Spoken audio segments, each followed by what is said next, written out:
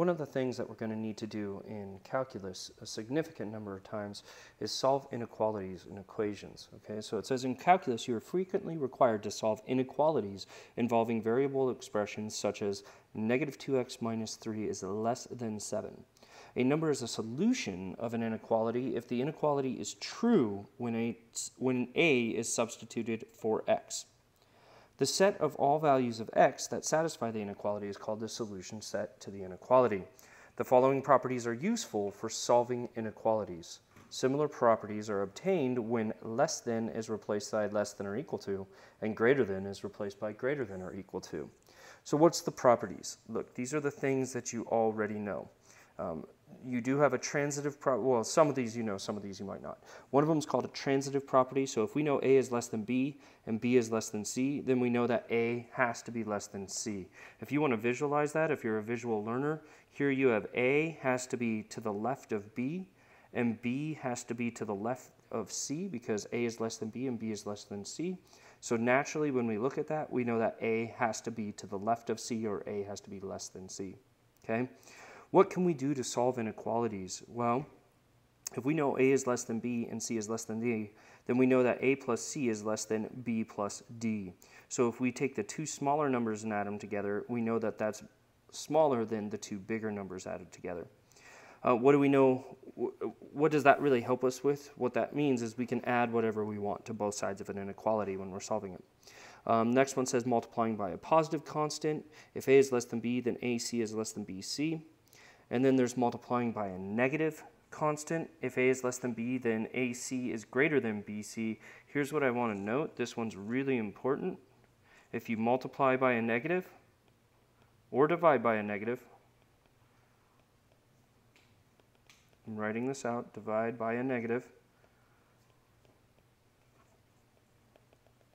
flip the sign of the inequality. Flip the inequality. So if you notice, before it was A is less than B, and then you look, we multiplied it by a negative number, we flipped that inequality, it went from less than to greater than. So anytime you multiply or divide by a negative, you flip the inequality, and that's really the most important thing for you to remember. Solving inequalities is the exact same thing as solving equations. You can add or subtract whatever you want to both sides as long as it's the same. You can multiply or divide anything by both sides as long as it's the same. Of course, there is an exception to the rule. You cannot divide or multiply by 0. That makes it undefined, or you would have zeros less than 0, which doesn't make any sense. So never multiply or divide by 0, but other than that, you're good to go. Add or subtract what you want, multiply or divide by what you want. Just be careful if you multiply or divide by a negative, you have to flip that inequality. So let's just put these rules to work. Again, these properties, you do not need to know the names of these properties. It's just reminding you what tools do you have in your tool chest to solve these problems.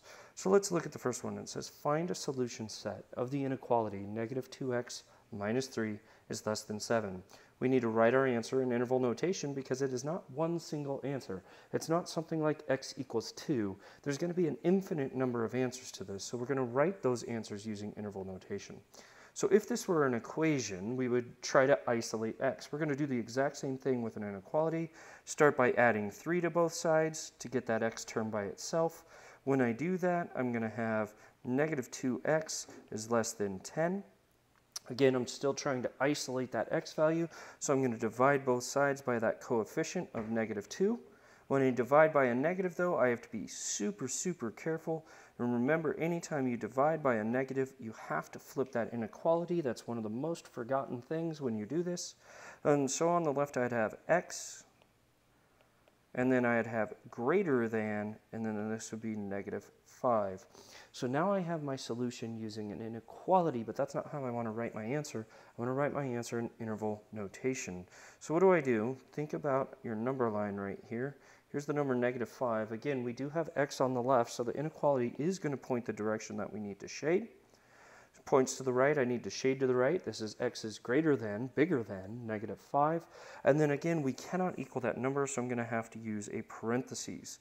So what's the answer going to be from left to right? We always have to answer from left to right.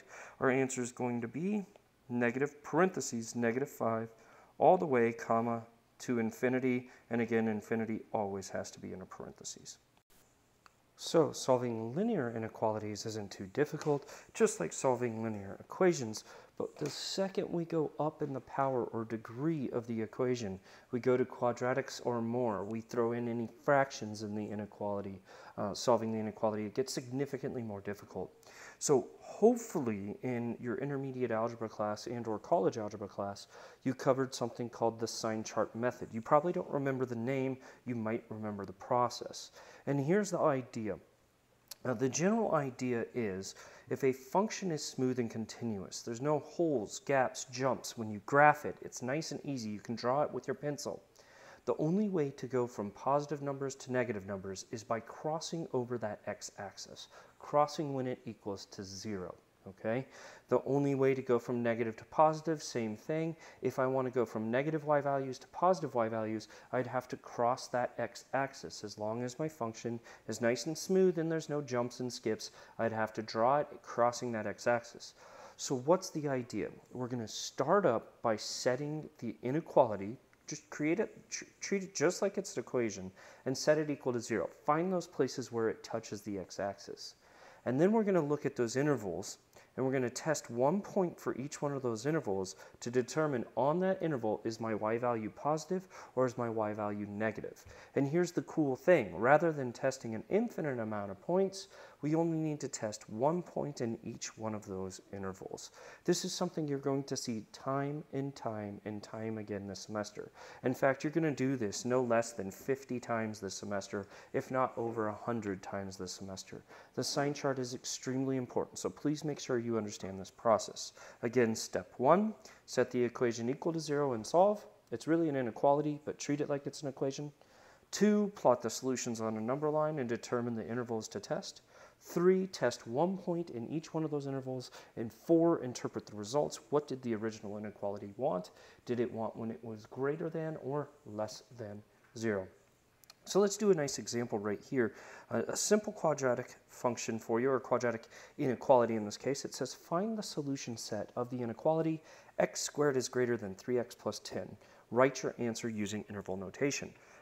So this is going to be a more difficult, longer problem, but let's take a look at this. So what's the first thing we want to do? Well, let's write down that inequality so we can start our work. X squared is greater than 3x plus 10. So the first thing we want to do is treat it just like it's an equation. Think about the equation x squared is equal to 3x plus 10. What would you do if that were an equation? Well, hopefully you remember how to solve quadratic equations. One of the most easiest ways of solving a quadratic equation is by setting it equal to 0 and trying to factor or using the quadratic formula. So what I'm going to do is get everything on one side of the equation. So I'm going to subtract 3x and subtract 10 from both sides of the equation to set this equation equal to 0. When I do that, I'd have x squared minus 3x minus 10 equals 0. Again, you have to be comfortable with factoring. If you are not comfortable with factoring, you are not ready for a calculus course. Minimally, you need to be able to use the quadratic formula on this problem. Quadratic formula, if you remember, is the negative b plus or minus the square root of b squared minus 4ac all over 2a. That will always work to get you your solutions, but time is of the essence when you're doing a calculus problem, and you need to be quick at this. So when I'm factoring a quadratic, I need, with a leading coefficient of 1, I need two numbers that multiply to be the constant and add to be the middle coefficient. So that was a lot of math language for you. What I'm saying is you need two numbers that multiply to be negative 10, and those same two numbers need to add to be 3. So let me write that out for you again. I need two numbers that multiply to be negative 10, and those same two numbers need to add to be negative 3. You should know how to factor. Let's think about those numbers and the factors of 10. Seems to me like 5 and 2 are going to be the magic ones. I got to be really careful with my signs. I think a negative 5 and a positive 2 would work here. A negative 5 and a positive 2 has to be the exact same two numbers. Also works there. Now that gives me my factors. So I'd have x minus 5 times x plus 2 equals 10.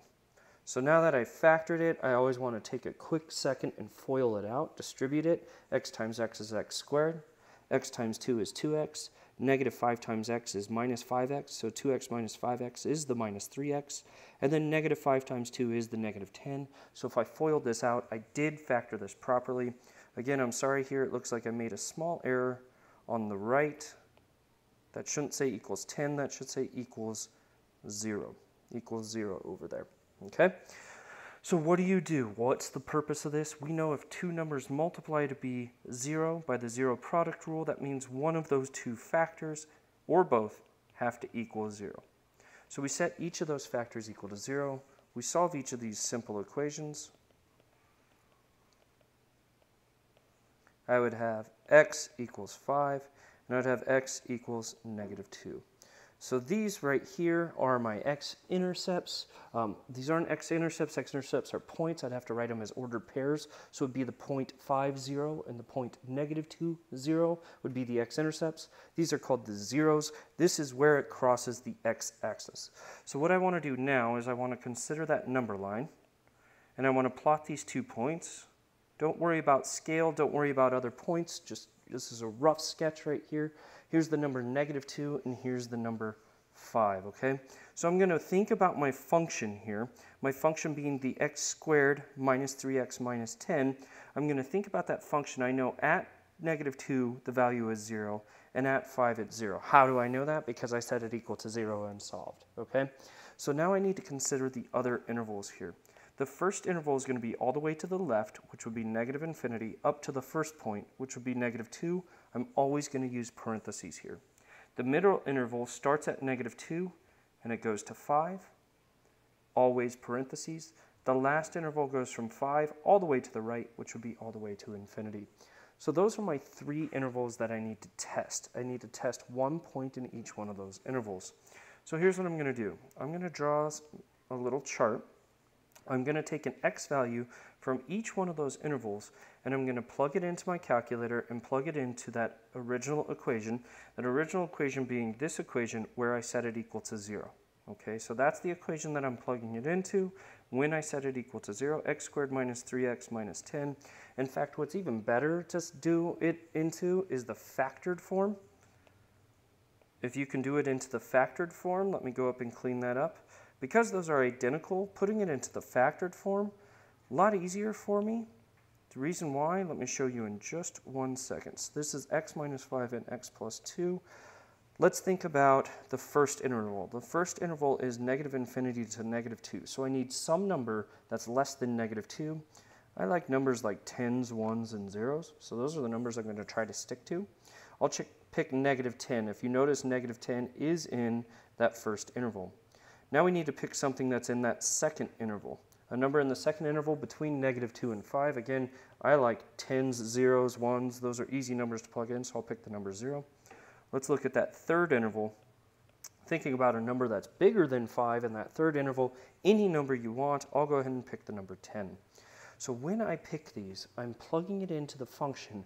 All I care about is it positive or is it negative? That's what I'm looking for. Is it positive or is it negative? So all I care about is the sign, not the value.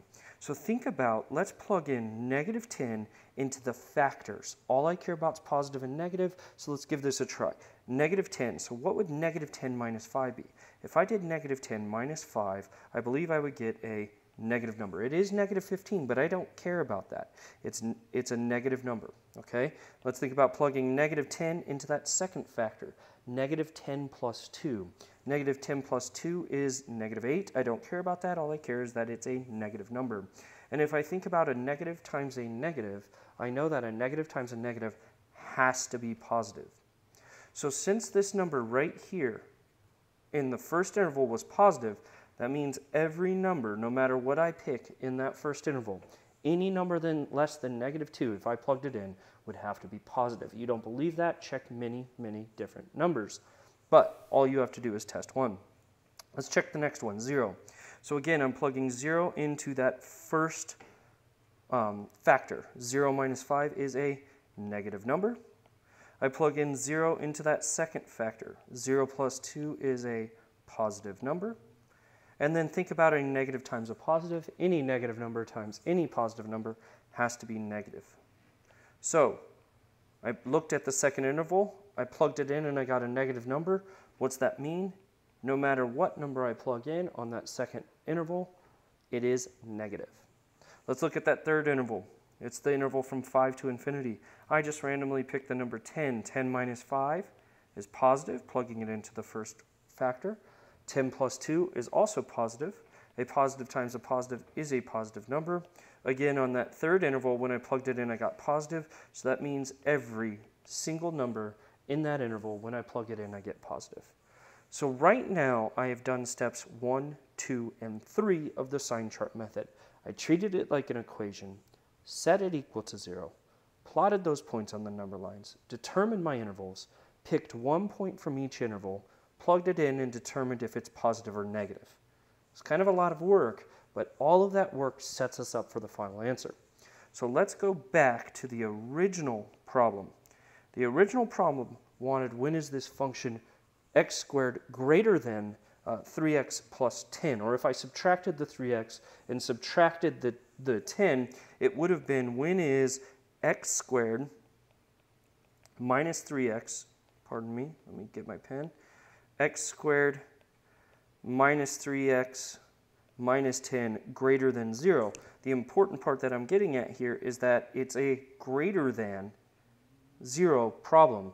Greater than 0 means, when is it positive? Greater than 0 means, when is it positive? So it wants, when is this function positive? Well, all we have to do is go back and look at our sign chart for anywhere it was positive. And it seems to me the intervals in which it was positive, now we're giving the intervals is the answer. The intervals in which, when I plugged it in, I got a positive number were the intervals negative infinity to negative 2. And you might see that U symbol there. That U means union, just means or. I don't require that you put it, but it might require that you put it in your online homework software. So the union 5 to infinity. Notice I am using parentheses on these ones. Why am I using parentheses? I'm using parentheses because it was strictly greater than.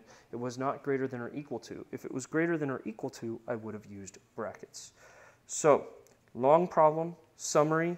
What do? Set it equal to 0 and solve. That gave us the 5 and negative 2. Plot those numbers on the number line and get your intervals. Pick one number in each one of those intervals. Plug it into the equation. The factored form is the best form to plug it into if you can. Determine whether it's positive or negative. We do not care about the value. All we care about is whether that value is positive or negative.